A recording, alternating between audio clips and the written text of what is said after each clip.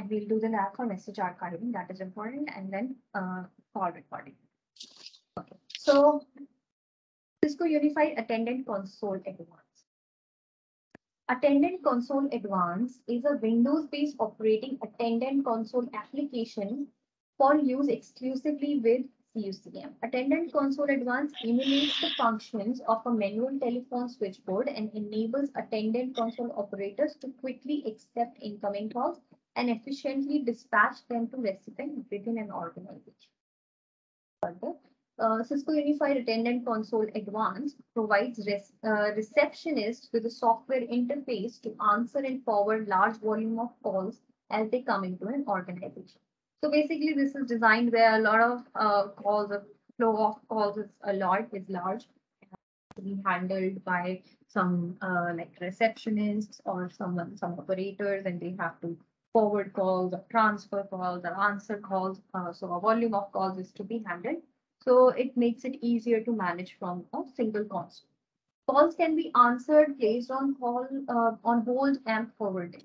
The console provides visibility of call queue activity, shared active call notes, and informative call tags for held, recalled, found.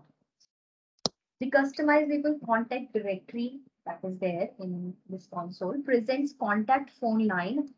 Busy lamp field is there by default. Cisco Jabber, Skype for business availability, status information. All that we can see from this console.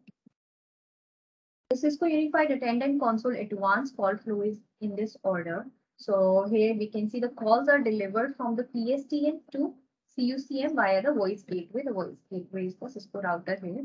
The call is then routed to the CTI route group. See, the CTI route group here is configured in the CUCM cluster within the CUCM. So from there, the call is delivered by CUCM to attendant console via IP phone. So it is going to attendant console, and then from the attendant console, it is going to the IP phone.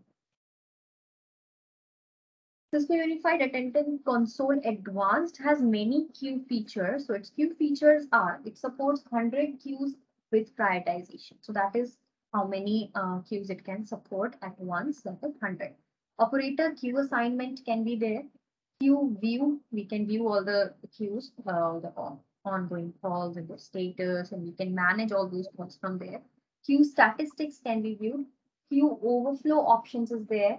Queue salutation, music on. So different options and features are supported. Then about directory feature.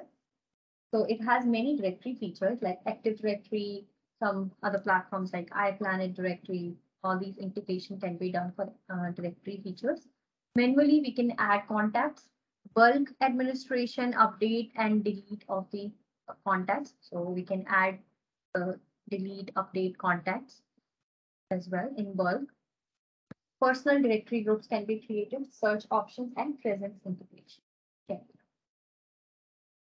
About telephony features, there are some telephony features like operator handset naming, transfer reversion, that is called call recall, call park recall, call toggle to switch between the different calls, conference, emergency mode switch, out of arm number. These are the telephony features that can be put from this console. Additional client-side features are auto unavailable on idle, server-based console preferences, console client user single sign-on, adjustable font size, accessibility, attendant console, client localization. Now, about the platform requirement. So in the production environment, the Cisco Unified Attendant Console Advanced Server runs in either a physical server or a VMware environment that is compliant with the Cisco specification-based hardware support program. Physical server hardware requirements are these. So if we are using a physical server for this purpose, the hardware requirement is it should be 2.2 gigahertz Pentium 4 processor, 4 GB RAM, at least 80 GB available hard disk space, and has a network card. If we are using a VMware guest machine, then the requirements are it should be a VMware ESXi host only. You need one virtual CPU, you need 4 GB RAM, 80 GB available hard disk space, and Then server software requirements. So software requirements are it needs an operating system, needs a database, and some other programs like operating system should be Windows Server 2012 R2 64-bit or above, Windows Server 2016 64-bit. Database should be SQL, Microsoft SQL Server 2012, 2014, or 2016, standard enterprise or express versions. Other things it needs is the support for Java, .NET, and antivirus. These are the software requirements.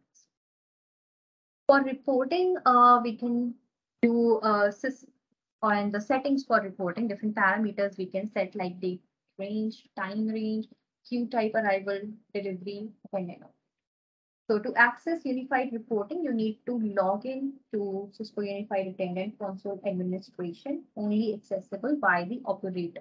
So reporting can be used only by the operator and you can access it using the console administration. There are different report types and needed parameters. Incoming calls by date and time, from and to date, start and end date, queues, abandoned call timers, arrival, delivery. Operator calls by time, operator calls by queue, operator availability, operator start and end date. Overflow calls by date, start and end time, start and end date.